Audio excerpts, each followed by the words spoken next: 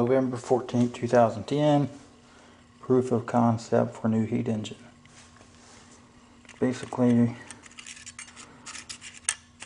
going to incorporate the flywheel into the displacer piston to eliminate one moving part. Maybe make it more efficient. That's the bottom. Here's my little top. And basically all I want to do now is see if the little rubber inflates and deflates whenever I put an energy source on it and manually turn the little flywheel. Alright, anyway, this is proof of concept. So I'm turning a little wheel. I got a cold side, but I really don't have a hot side yet. And nothing's happening. So now I'll apply the heat to one side. Probably take a second to heat up.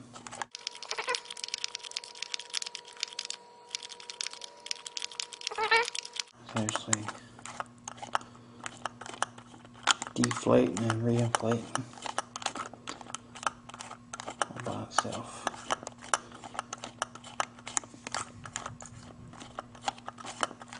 And that's the little proof of concept is complete.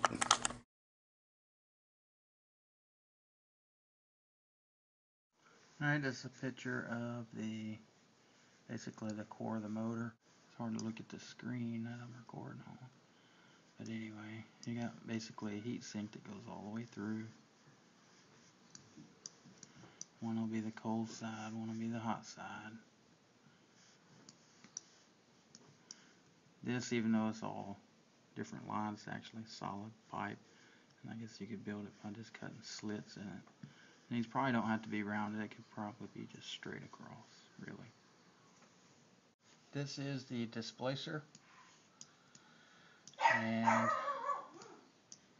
basically, it's just has slots cut that'll fit through the heat sink. It's going to be really, really difficult to build.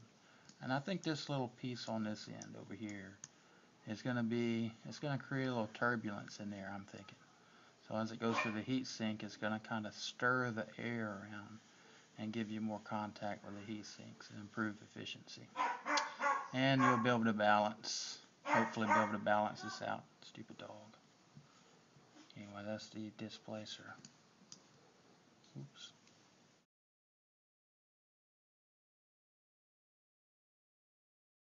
Right. The little thing in the middle is, or the thing moving is a displacer. And we'll say that where the big side is the cold side. Alright, it moves around and you see it starts pushing all the hot air out of the hot side at this point.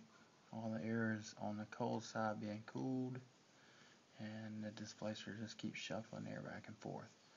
And as that happens, the air expands and contracts.